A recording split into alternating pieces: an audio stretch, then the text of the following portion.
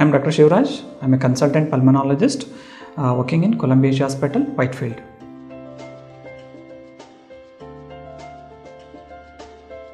Yeah, tuberculosis is one of the deadliest diseases, what I can say, because India is an endemic country for the tuberculosis. In India, you can expect presently you are seeing every 1.5 minutes one patient will die because of the tuberculosis.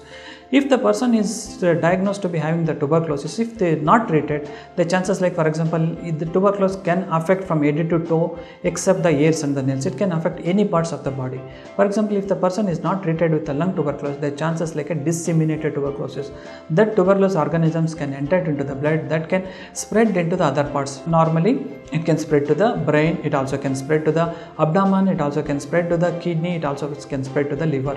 Always, so earlier the diagnosis and earlier the treatment will be always better in the tuberculosis to prevent the side effect. And also, for example, if the person is having the active tuberculosis, there is a chances he can spread to the other peoples. So for example, if the person once he cough, he can able to spread to 10,000 of the people. So it is good for him also, it is good for the society also.